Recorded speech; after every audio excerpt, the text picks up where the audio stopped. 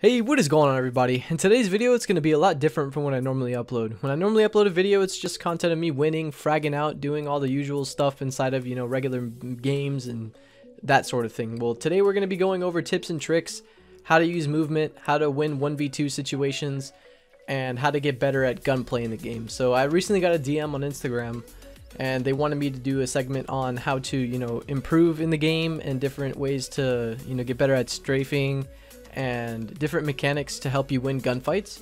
So I'm going to go a little bit deeper than that, and I'm going to go into how to 1v2, how to 1v3. I'm going to go into how to take height and how to utilize height in different positions in the game to actually overthrow your enemies and win more fights in a general sense. So this isn't a settings video, this is more of a game knowledge type thing where I'm going to be showing you different movement mechanics. I'm going to be showing you different strategies and different ways to utilize the environment around you to actually come on top in most situations. Now, don't go into this thinking that you're going to become a god, and I like to tell people that with every video like this that they see, because just because you watch a video showing you how to be better doesn't mean it's going to happen right away. You're going to have to use these different mechanics and different movements. You're going to have to master them, get good with them, even in the beginner level, and then you're going to be able to really see how that works and how you can utilize them. And some people even take completely different movement mechanics. Like if I have a video that shows 10 different mechanics that I like to use, they'll dissect them and mix match them a little bit and then make up their own way. But for the main part, the first part of this video is going to be inside the firing range, where I'm going to be showing strafing. I'm going to be showing how to utilize different weapon attachments and different stuff like that. And then I'm going to do breakdowns on how I 1v2 and 1v3 situations. And then for the other half of the video, because it's so long, I'm going to be going into a real game with real people, and I'm going to be having a live commentary showing how I think when I approach a certain fight and how I approach third parties. And so you can see firsthand what I go through when I approach these situations. This way, it's not just me talking about it and, after I'm done talking about it, that's it. I'm going to show real proof with real game footage. So this way you guys can completely encompass the depth of what to do, because I'll be literally doing it inside of a real game. I hope you guys do enjoy this video. I'm going to see you guys in the firing range. Another notable thing that I should mention is that in the firing range, if you want some kind of simulation practice, you can go do the Easter egg up top where you go on that ledge, you turn on the robots, you don't have any weapons activated. You can look up how to do that, or I might show you a little bit later, but you can actually have these guys move and shoot at you, so you can get a better feel of what a real gunfight would be. The only problem I have with that is these guys tend to not miss, because they're AI, so they know where you are at all times. They track you almost perfectly, but movement won't really work on them as much as it would a real player that has human error. So when you're fighting a real person, they won't be aiming at you all the time. They won't hit all of their shots, you know what I mean? These guys, they hit most of their shots, so it's harder to get a grasp on what to do in that situation. Alright, so the first thing I'm going to go over is just strafing in general. So when you are strafing, you want to combine a mix of crouch, uncrouch, and different mechanics. So when you're fighting somebody, they're going to be aiming at you. And typically when you crouch, your whole hitbox becomes smaller. So he's standing up, his head's vulnerable, but when you're crouched, there's less body material to aim at, for a sense, and you can just mainly hit the head. I mean, with our aim assist and everything that we have, it's a lot easier to do so. But if you do multiple of these movements, it really throws them off, because this guy's standing still. If you're crouched standing still like this, and you're opening fire on him and you're blasting him, of course it's going to be easier for him to hit you in the head than it would be for the opposite way. So what I like to do, if you have a scuff controller with paddles, or if you have the PlayStation add-on, PlayStation actually sells paddles that you can plug into the back bar, and there's just 2 paddles added there that can help with you could program one to crouch, you could program one to stand up or jump. And that strike packs, you could put mods on those, so I don't really like those at all, because they can turn a 301 fully automatic and for single fire and everything. So I try and stay away from strike packs, because it gets some people really angry. But regardless, when I approach a fight, and if I'm just aping somebody, I'm gonna go up here. I'm gonna combine a series of movements. So I'm gonna crouch while shooting, I'm gonna uncrouch, and then I'm gonna strafe back the other way. So this will help you be harder to hit, for one, and two, you gotta practice on these dummies keeping an accurate target. So when I'm crouch spamming, Okay, it's not gonna look like this, where most people in the beginning, they're gonna be like all over the place. You're gonna want to get like a grasp of where he is, so when you crouch spam, you really can like open fire on the person. And it is always gonna be messy, like it's always gonna be messy, but you're gonna want to bounce and you're gonna want to like do a lot of that. So just practice crouch, shoot, uncrouch. Like even small movements will allow you to be better at crouch spamming. Now number 2, okay, when you're holding something like a 301 or any assault rifle, your strafe speed is reduced because it's a bigger weapon. So going left and right in a gunfight actually helps a lot, because some people, you know, they have a hard time tracking you. So when you're moving to the left, they got to keep up with you, but you got to be able to, you know, aim. So when you're ADSing with an assault rifle, you'll see this is the standard movement speed right here. You're going relatively slow, so it's harder for you to actually dodge bullets and dodge shots, which is why I like to un-ADS and get that little speed boost back. ADS, you know, make it harder to hit. When you're using something like a wingman, it's not necessarily a problem. You can strafe all day. You can strafe all day, stay on target, you know, and you got to switch it up. So people really quickly can adapt, especially if they're better players. So if you're doing a left-right strafe, they can see what you're doing and they can track you. So what you got to do is you got to like break their mind a little bit. It's all psychological. So when you're going left and right and you're shooting at them, they're going to expect you to go left. So go hard right, go hard left, and then just keep bobbing, weaving, throw some crouches in there, you know, make it a little bit complicated for them to understand what you're doing. Now, when you're playing like a movement character, it's a lot easier because you can like manipulate everything. Like when I'm Valkyrie and I'm up close in someone's face, I typically jump behind them, you know, get those easy shots in. You want to bounce, you want to add some jumps. You don't want to make it like super easy for them to kill you. So do some unpredictable stuff. Like if you're Valkyrie and you know you're staying here and you're shooting him and he's getting the best of you, it's gonna be harder for him to do this. So like if Valkyrie's right here and she jumps over, they gotta track her going all the way around. Some people play on some low sensitivities, so like it takes them a long time to really like, you know, get back on target and everything. So typically what I like to do is I like to throw it off. Like even like with Wraith, like if you're getting low and you queue away, you can do a loop around them, and then typically they'll lose you for a second until you're like right behind them, and then you can re-engage your target. So it's a lot easier when you're playing movement characters. When you're playing big boys like Gibby and Caustic, your primary use is to like tank damage.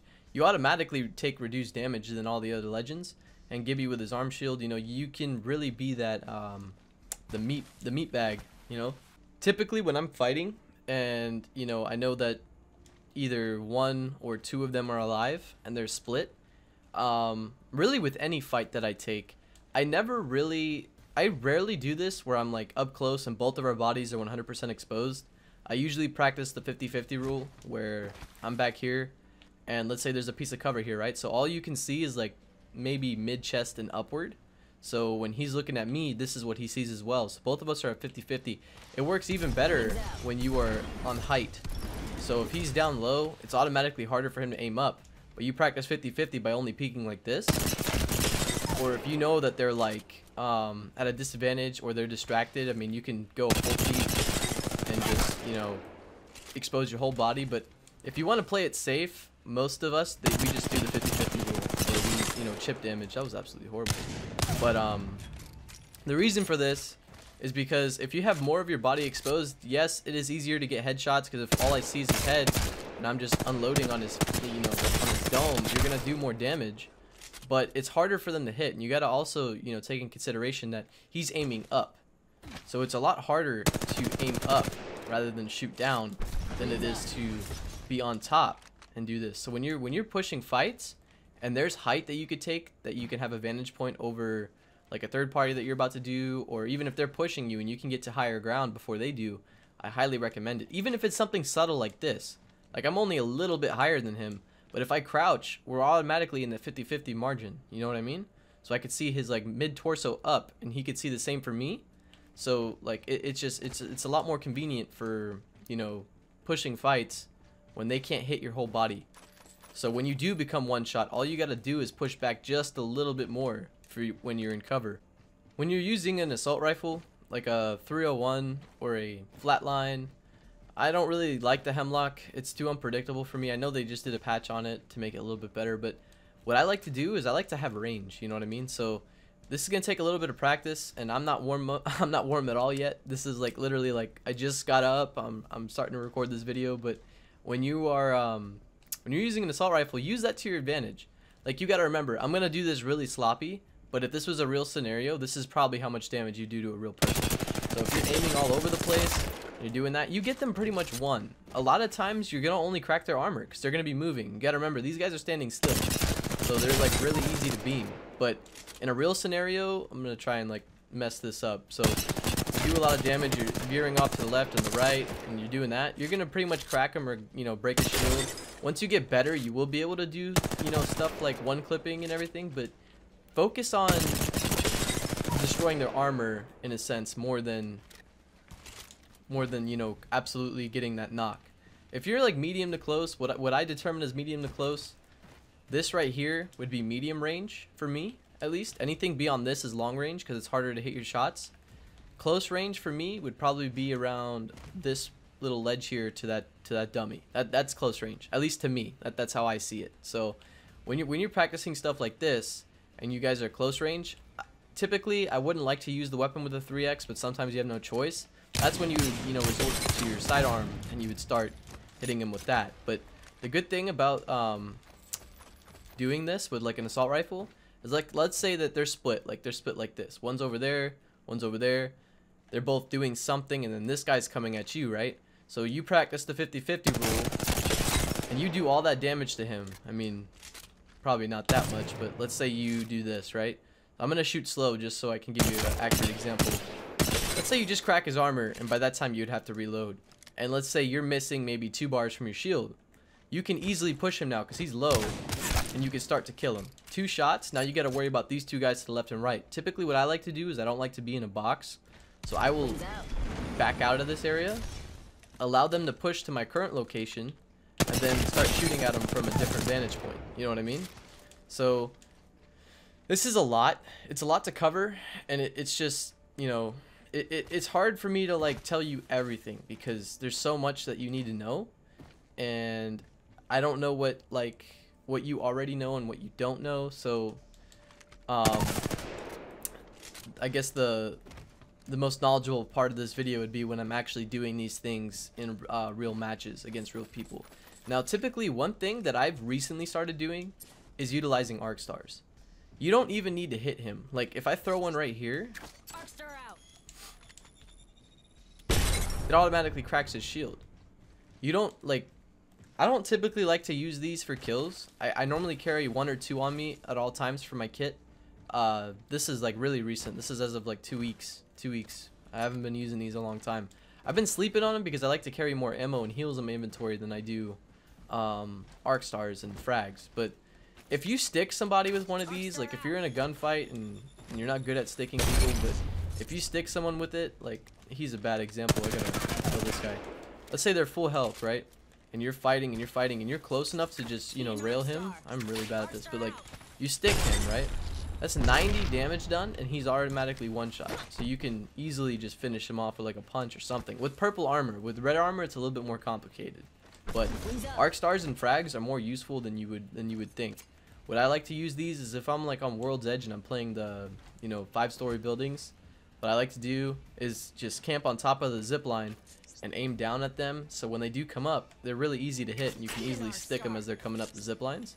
So once you actually do stick them and everything, do all that damage, you can easily come in and just get that kill. You can just finish it off and cripple them. So there's only so much I can really tell you in the firing range. I mean, if you single it out in the comments and you want to know what exactly I need to go over in like further detail, I could do that. So like if it's certain things like strafing, if you want me to do a whole video on strafing and, you know, how to get better and certain tips and tricks you can use on strafing, I could do that. What the hell is that?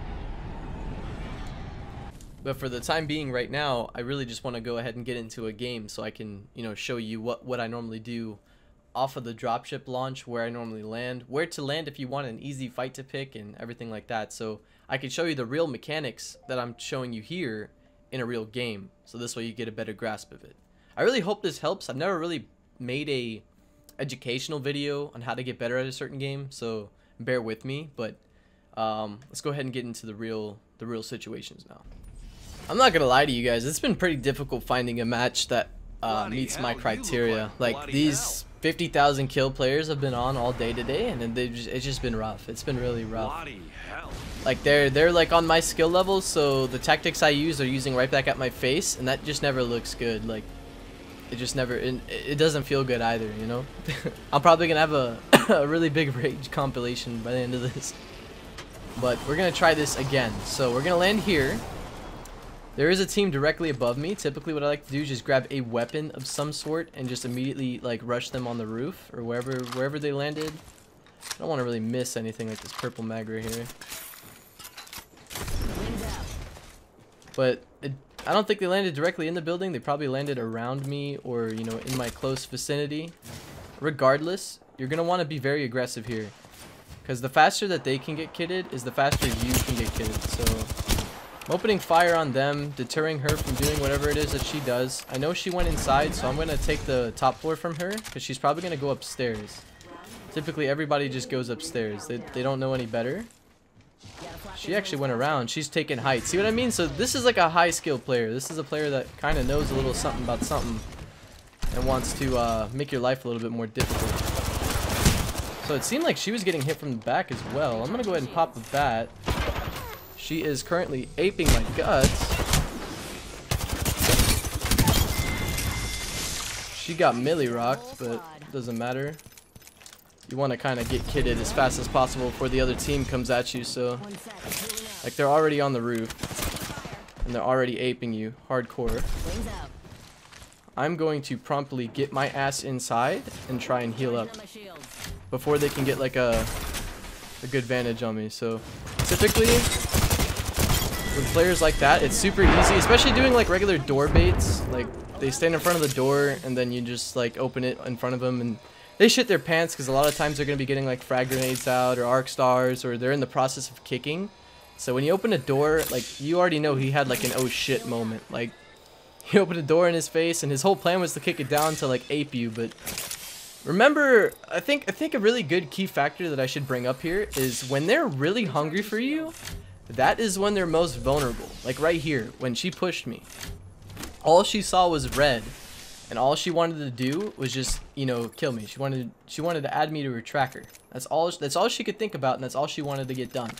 Was put me in the ground so that she can loot my box and continue on doing whatever the hell it is that she was doing. So when they're like that, it's really easy to turn around and just one clip them.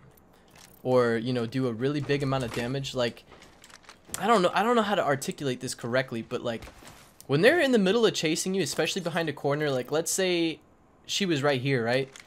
Or I was right there and I was the horizon. Let's say I did all that damage to me, right? So now I'm the horizon, I'm running around the corner, my weapon's not aimed, I'm not expecting myself to be standing probably like right here, already pre-aiming the door. So the moment she peeks, you can easily just take her out. There's no contest there. You can just put her in the ground and then make sure that she's dead. Same premise goes when they're like on height over here and you want to like press up. And when you're on top and they're shooting down, and let's say it's a Pathfinder, right? So you know he has one grapple, maybe a zip line. So he's going to grapple up. He's going to get you absolutely one shot, right? When you drop down, he's going to want to chase. He's not going to stay up there because they don't think like that. So you take cover behind this post. He's going to chase. You're going to go up here and take height. Now he can't get up from you. He can't get up to you. You know what I mean? So now he's forced to either go around or climb, which should give you ample time to heal and get ready for his attack. So this way you're ready for it. So pulling up here, I know one of them's knocked. Probably in the Gibby bubble. Gibby's probably rezzing right now. Or doing something along those lines. I can wipe the Gibby. Octane shit in his pants, he doesn't know what to do. You're going to want to ape him hardcore. Now everybody's dead. I know Gibby has a red, but I want to swap with somebody immediately. So this way I can, you know, feel comfortable and I don't have to be completely stressed out over the fact that I could get third-partied here. So that was a classic third party. There's like nothing wrong about that. You aped him, you did everything you could to kill him, you eliminated the primary threat, and then, you know, went on to target the next opponent, which was the Octane. So if it was a more complicated situation, like let's say that the Gibby rezzed the person in the bubble and that person never got thirsted, if he actually got that person up, you know, you would have to approach that just a little bit differently. You would want to target the person that was immediately brought back to, you know, life, and then once that person's dead, you're going to want to attack the Gibby. You're going to want to eliminate the weakest person first and then hit the strongest. So we're going over to solar. I know that there's a fight. I know that people are popping off over there. They're still going. I think one just got thirsted. I'm not sure. I hear a car. So there's a lot of action going on over here. What I like to do, especially when I'm playing Valkyrie, is do a flyover to see where people are at and where I can land. So in these situations, I'm going to land right here because there's a piece of cover for me to use, right? They're most likely going to, you know, try and ape me or whatever the case is. But that's one of those situations where, you know, I did a decent bit of damage on that Bangalore. Bangalore shit in her pants. She didn't expect me to do all that, so she threw down her ult, which is probably going to hit me. Unless I play it right. I dodge the ult, I get back on the roof. Bangalore is still right there. This is when you utilize the arc star. You place a good arc star and you crack her, or both of them. In this situation, I didn't hit any of them, but well, that doesn't matter. She's doing a 50-50. I can't practice the 50-50 rule because I'm just not there. So she's probably going to tell her friend that I'm low or whatever, and they're going to want to push. They're pushing the wrong way, though. Allows me to knock one. Now that I know one is knocked, I got to figure out where exactly this bang is. So she keeps peeking me from the lower section. Once I get a bat off and I do 44 to her, she's going to go inside, most definitely. Allow me to crack her. I'm going to go around the side door over here.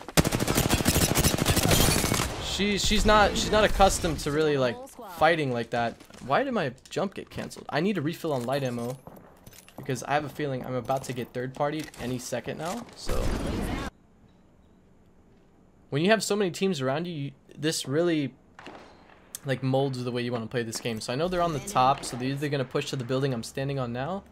I'm getting padded on. Never a good sign. Never a good sign. That's why you want to get the hell out of there. They're going to try to climb up to me. I mean, whatever works for them. But typically, if you crack them, you hurt them a lot. They'll sort of die out, but not really. I know Octane doesn't have a pad. Now I'm getting shot at from the side. So what I'm going to do is I'm going to promptly get the hell out of here. That tactical retreat that I was talking about, this is the perfect time to use it. You don't want to stay there. Especially when you know that a third party is going to do chip damage to you. You never want to stay in those situations. You want to make the game favorable for you. So if staying there means that you're going to get a lot of damage done to yourself, you never want to do it. Now this same team is really aggressive towards me for some reason. They really want me dead. I'm running low on bats, so my only option really is to kill them.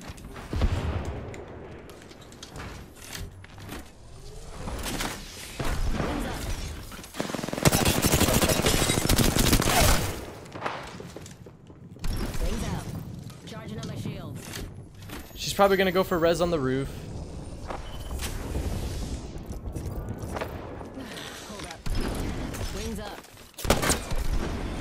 I unfortunately could not get the kill on this guy.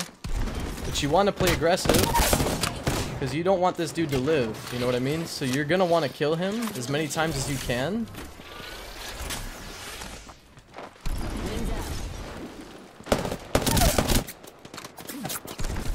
So I'm really just manipulating the ground for my personal gain here. In fact, I should probably thirst this kid before she reses him like a 4th time or 5th time or whatever the case is.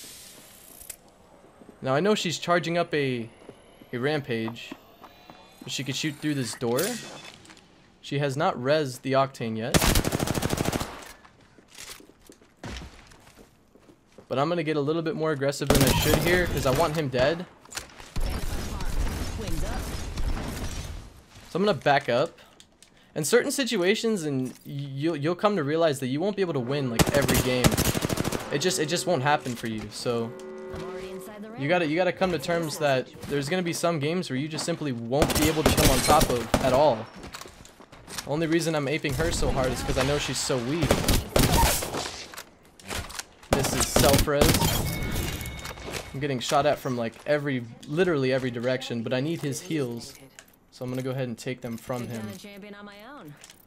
Cool. So I refilled on light ammo and I refilled on heals, sort of, just cells, but you know, makes a big difference from what you want to get done. So I know I was getting shot at from the roof. Seems like they're getting hit now. I might have a little bit of time to go loot this self-res from this chick. Or not. That's fine. I'm gonna utilize my only battery here.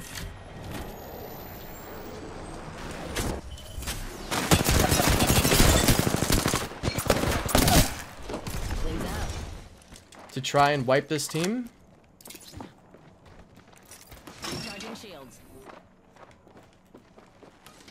I don't know where she is, so I'm not gonna really challenge this too much. She's porting out this octane, which isn't good. He actually took the port. I'm gonna try and kill this guy because I don't want him to live. It's the last thing I want. So he's dead. I don't have any bats, so what I'm gonna do is tactically retreat again and just swap to a purple. This is what I was talking about. So now that I have a purple armor and, you know, some more heals, I'm feeling a little bit better about myself. Not all the way, but just a tad, just enough to really make it count. I'm gonna actually switch to a rampage here. Like I said, this is just my point of view on this certain topic and this certain situation, so you know, you can put your little spin on it and you can go ahead and put your own adaptation to it, and you can take certain key factors from what I've described and what I've, you know, tried to, you know, show you guys and just use certain elements and put them together and make your own recipe for success. But I just showed you the basic steps and the basic maneuvers, some advanced maneuvers of how to approach 1v2 situations, and those same tactics apply for 1v3 situations as well. There's no difference, and just you got to be a little bit more cautious because there's that one guy that's left and you know, constantly have to be on the lookout for him. But I hope this video was helpful. If there's anything that you think I've missed or anything that I need to go into deeper detail for, you can go ahead and in the comments below or just DM me on Instagram and I'll see what I can do for that type of video. But this was really fun to create, you know. It just showed a big aspect of what just showed a bit aspect of, you know, what to do and how to approach certain situations. But I hope you guys did take a couple things from this and, you know, you learned a little bit, and I hope it does help you. So if you guys did enjoy this video, go ahead and smash that thumbs up button for me. If you didn't, go ahead and dislike it. It just hurt my feelings a little bit, but I'm hoping that I can help you in any way that I can, and I will see you guys on the next one. Up here.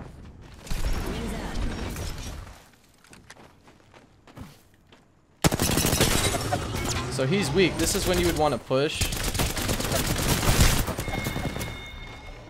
Winter can be fun.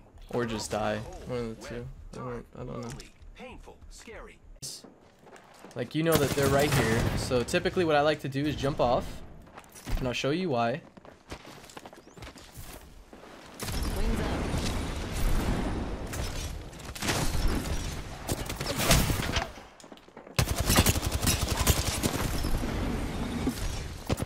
You want to bait them out. You don't want to just, you know, give them the dub here.